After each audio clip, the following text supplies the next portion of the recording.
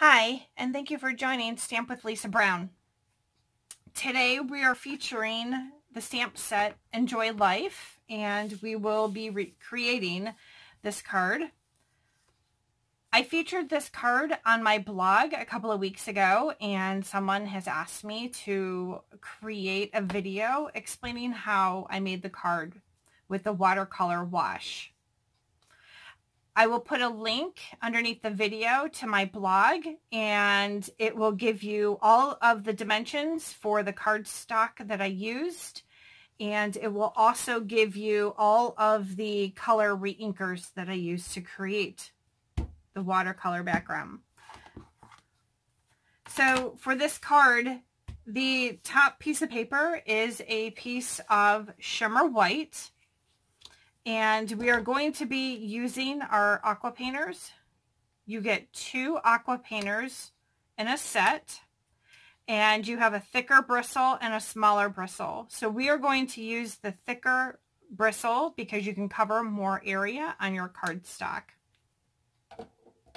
What I did was I took some old embellishment containers, and I put a couple of drops of reinker in.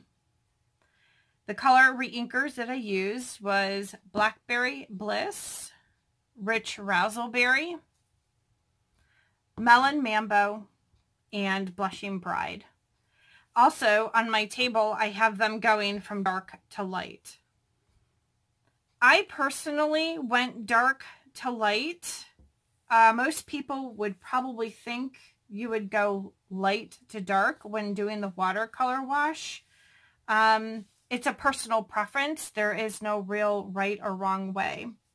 So what you do is you take your Aqua Painter with the water in it, and I'm going to squeeze some water in here, and I'm going to pick up some color.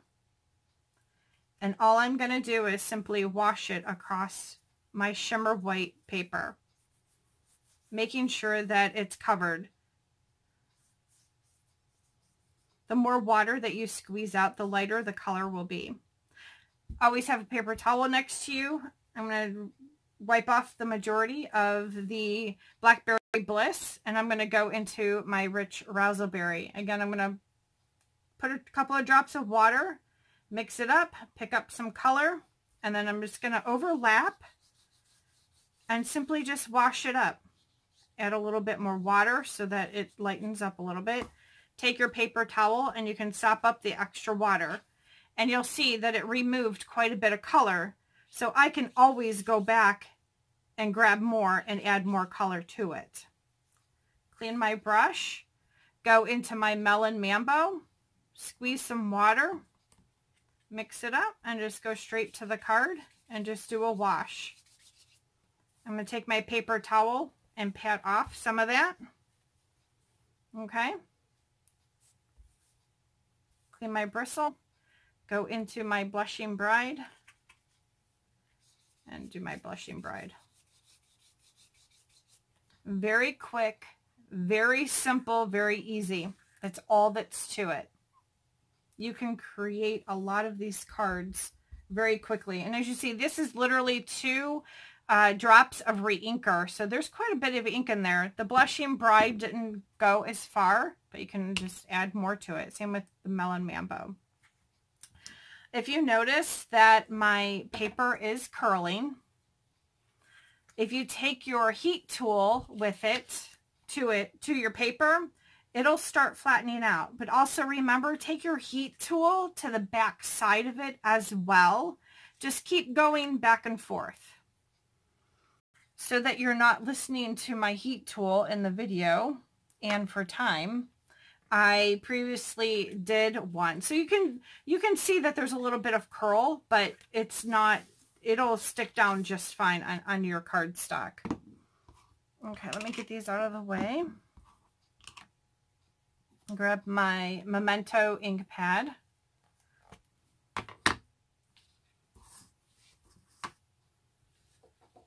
And we are going to put our line of grass down at the bottom of the card first.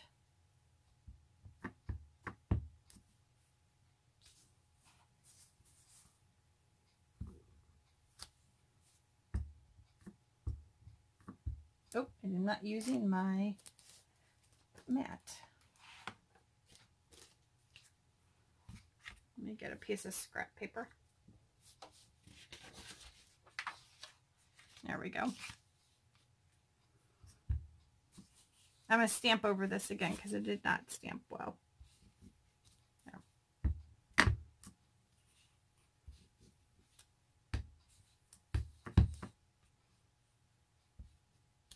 Okay. Next, I'm going to add a little bit of shrubbery.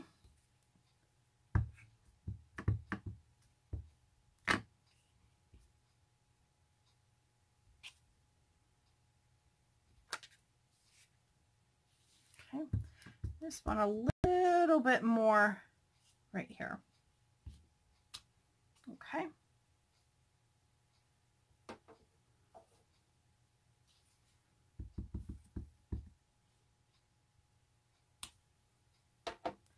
Add in my butterflies.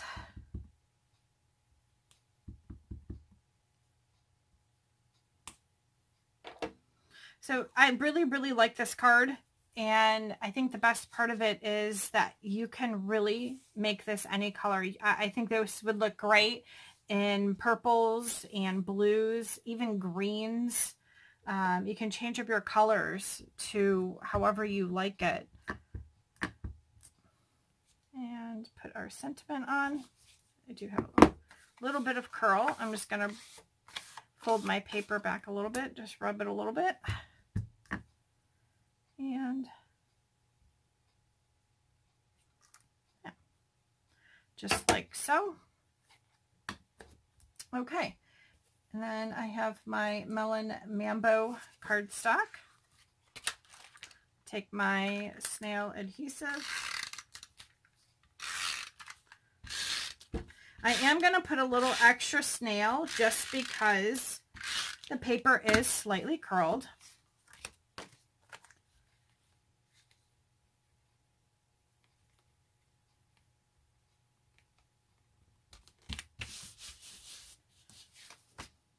Take my card base.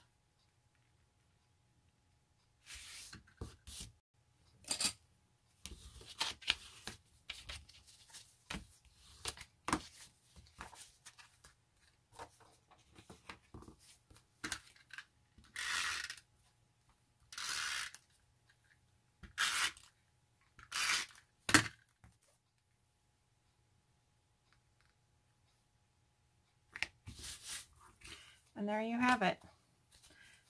If you want to add an inside, I pre-stamped this earlier. And you can have a cute little inside carrying the theme on the inside.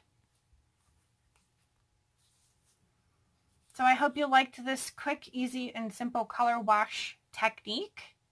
And visit my blog, creativecardcloset.com. And if you would like any of these products, go ahead and shop at stampwithlisabrown.stampinup.net. Have a good day.